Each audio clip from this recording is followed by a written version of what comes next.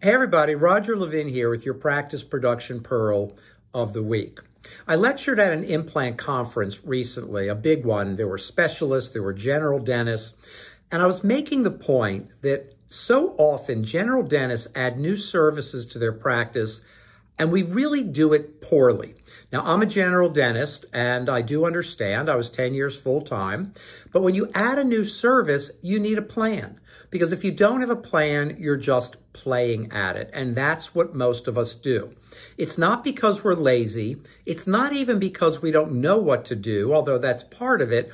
It's more because we already have this robust practice happening.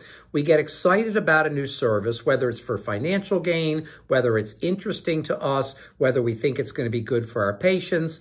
And we have this whole practice going, so we just add this little extra thing over here, but we don't really pay that much attention to it. It's sort of like buying a plant and forgetting to water it. What's going to happen? It's either going to look pretty bad, meaning the service would stay at a minor level, or it's just going to die, which also happens a lot as well. So when you add a new service, there's steps you should take. Levin Group is all about systems. We even have systems for how to add a new service. And adding a new service comes with, one, learning curve. The doctor has to learn how to perform the service. Two, learning curve for the clinical staff. They have to learn how to assist the doctor on the new service.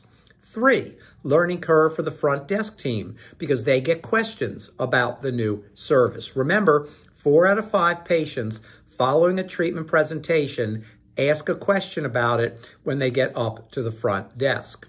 4, patients need to be educated about the new service. So 4 sub 1 is we send an email to all patients announcing the new service.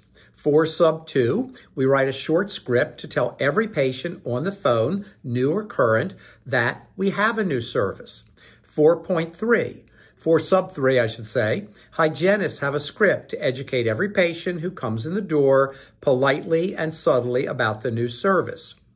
4 sub 4, we monitor what type of patients are taking advantage of the service. And I don't mean that somebody needs the service and it's obvious.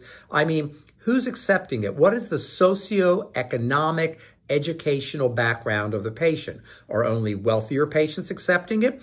Are all levels of patients accepting it? Are more educated patients accepting it? Are people asking questions, what they read off of the internet?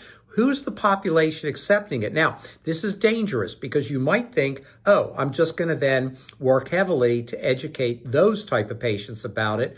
But it could mean that you're not doing the right job of educating other populations of patients about it. All of this plays into the new service.